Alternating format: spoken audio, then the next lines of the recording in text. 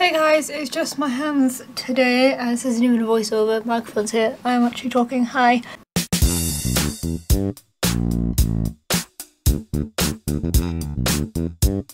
But it's mainly just going to be my hands.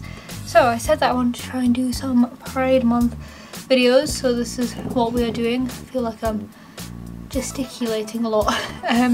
So I'm going to paint some Pride rocks. I've been painting some rocks during this lockdown situation anyway, and I wanted to paint some, so I thought I'd do some Pride ones. I'd take you along with me.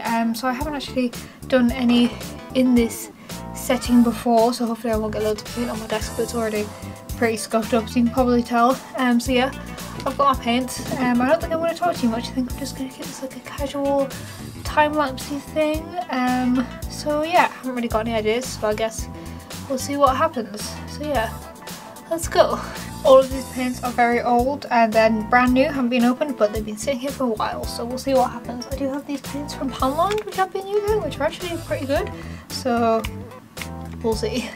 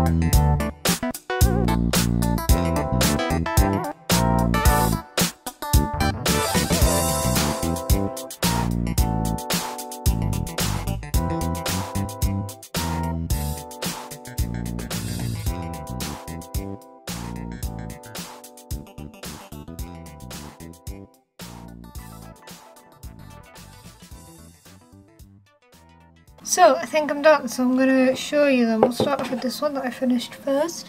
So I did, I can't see this very well, focus please. So I did like a rainbow background and some little stars on it, and I wrote Pride on, and I did like, I was going to do the whole thing in glitter, but then I did the top and I thought that looked cool, so I'm just going to leave it at that. I'm going to write a little thing on the back about what to do if you find it, because I'm planning on hiding these in my local park.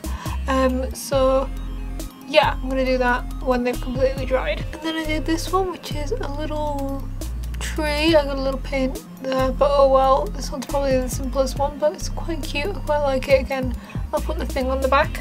And I just finished this one. I messed up a little bit there. Hopefully that's still a little bit wet, so hopefully it'll dry a little bit lighter.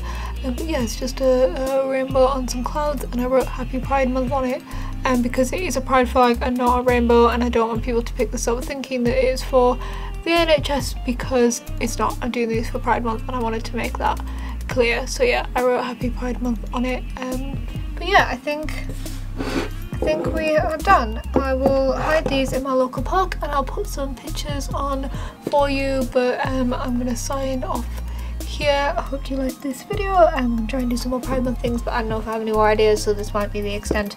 If you have any questions, then leave them in the comments. New videos every Wednesday, and subscribe and all that jazz, and I'll see you next week. Bye!